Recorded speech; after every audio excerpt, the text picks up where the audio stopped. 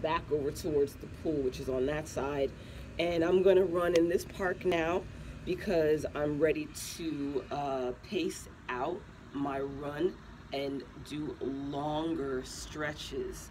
I start off with my stretching workout, which you'll see in some other videos. I've already done videos on me doing the nitric on this journey, but I start out with my my stretching, sometimes a little bit of yoga, and then sprints. Now that I've built that up, I'm going for the longer run.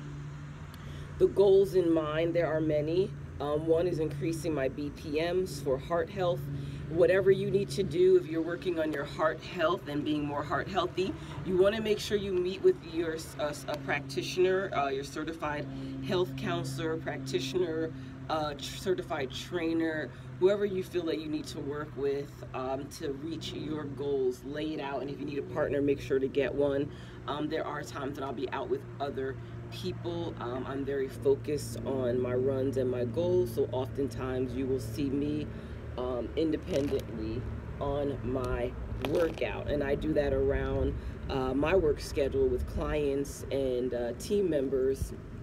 And I'm doing this so I can be here, so I can help more of you by helping me and cut it closer or grow it longer with AhavaFelicidad hair and body. So my health and wellness equals me being able to help more of you and also bring more women in. We're always recruiting.